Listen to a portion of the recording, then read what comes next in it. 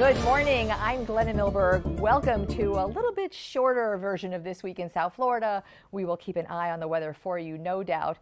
Meanwhile, South Florida may or may not be the corruption capital of the United States, but you know we have to be in the running. And this week, this month, this year, we've covered countless cases of government officials under scrutiny for potential wrongdoing, lawsuits and criminal charges involving people you elected to serve who are using their positions for other self-serving purposes.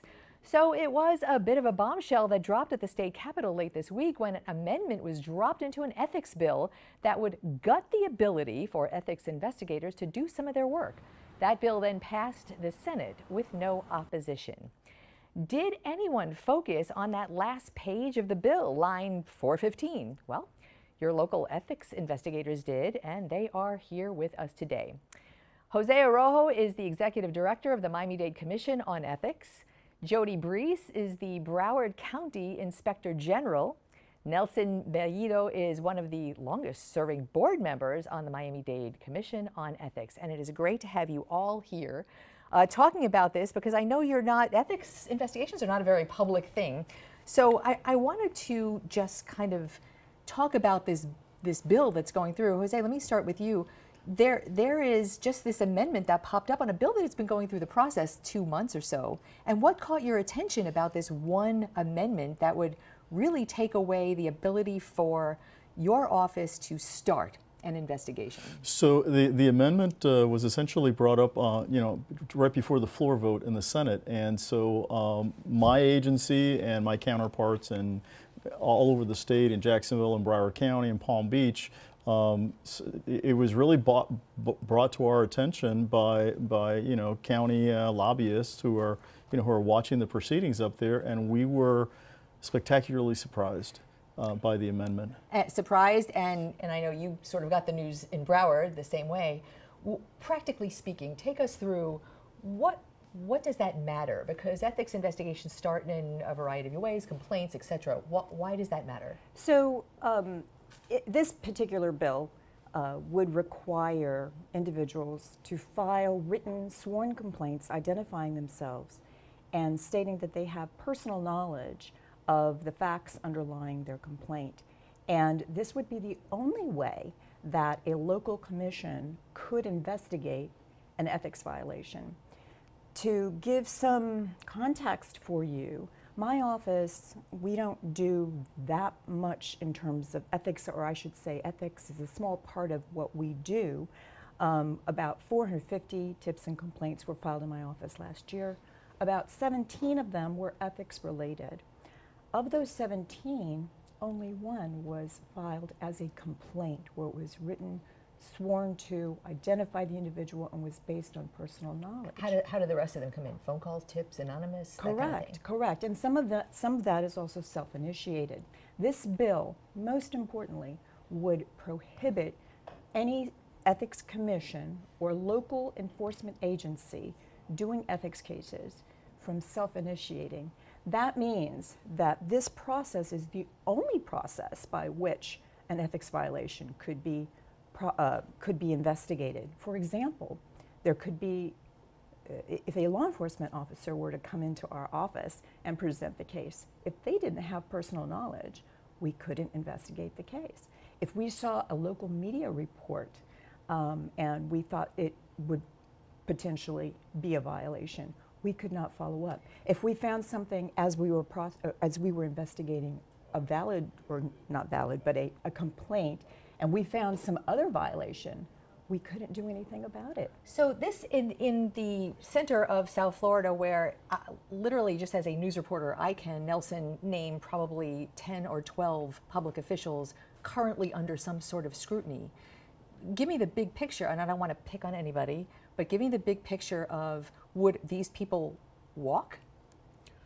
Glenna, that's just the point. It clips the wings of the local commissions. Would they walk? They could. It depends on circumstance. But as this bill has been proposed now, it does, because it requires there to be personal knowledge. Let me give you just a quick example. Years ago, a Miami City Commissioner, who will not be named, got pulled over by a police officer. He called the police chief. he got a warning.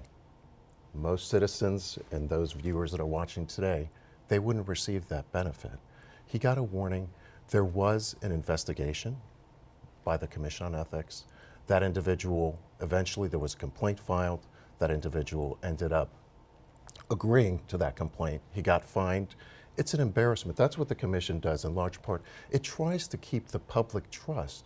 But if this bill were to pass, you couldn't have that. Another good example. Hey, can I just Sure. address the one thing you're saying? Why won't you name this person if this has turned, we don't talk about allegations and is sent until proven guilty, but to your point, this person just admitted to it. Why not name him? Well, again, I'm not here to throw anyone under the bus. But isn't this- it's readily, you could Google it and you goes could to find out. public Sure. trust, yeah. It does, and another example is the airport security. Many county officials were bypassing security, getting in front of everyone when they were going on personal trips with their families. That came to us as an anonymous tip.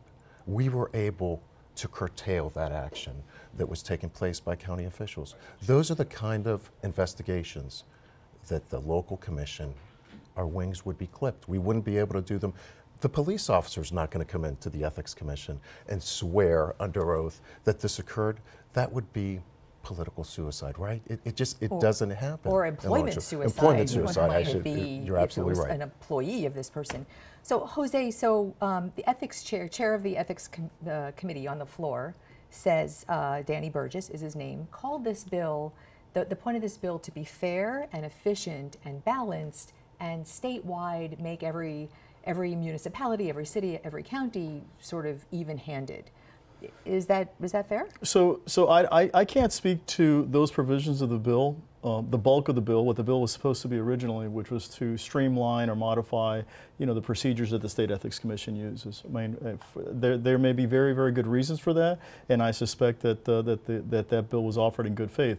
But what it does for us here locally, though, is it completely flies in the face of what we've been trying to do for 25 or 30 years, which is what my commissioner was talking about and what Ms. Breece was talking about, and that is we can't investigate, hard stop, unless there's a sworn complaint. So we have spent 30 years asking the general public, asking law enforcement, asking the media, asking anyone who has any evidence of ethical misconduct, please refer it to us. We'll serve as a clearinghouse. Many times, one of the things that we do a lot of times is we'll start the ethics investigation ourselves, and then at some point along the way, it looks like it's criminal, and we'll refer it criminally.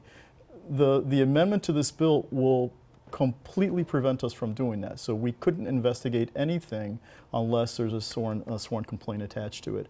And so, again, the provisions that apply to the State Ethics Commission, they may be a very good idea, right? A lot of those provisions already exist in our local ordinance. Our sworn complaints have to be based on personal knowledge, right? But what it really does is it completely eviscerates any local investigative authority absent a sworn complaint by a local enforcement agency. And can I just add, we have very seasoned investigators, many of them that wore the badge. So we're not talking about being and some who politically were motivated. Yes. You're absolutely right. You're absolutely right. Yeah. So we're talking about trained staff. We don't have political agendas at the Ethics Commission, certainly not in the Miami-Dade Commission on Ethics and Public Trust. Do you think this is a political agenda? Do I personally think it's a political agenda? You opened the door to that question. Well, thanks, Glenda. Thanks for putting me on the spot. Do I think it's a political agenda? I think the way politics is now, Glenda, everything has become a political agenda, right? People are constantly. So what do I feel here? I just feel my ask of whether it's Senator Burgess or the other legislators is come to the Ethics Commission. Come on February 13th. Talk to us, talk to the commissioners. We have Commissioner Gord as a perfect example, a former City of Miami commissioner who sits on the Ethics Commission, somebody who is impeccable and somebody who calls balls and strikes, just like the rest of my fellow commissioners. That's what we have, and I invite them to come and learn about it. I think that this was rushed. I feel that there hasn't been enough of an education that has been provided by the legislators about our local commissions, whether it be Broward or whether it be Dade. We're operating on a shortened timeline here, so let's take a quick break and we will be right back. Stay tuned.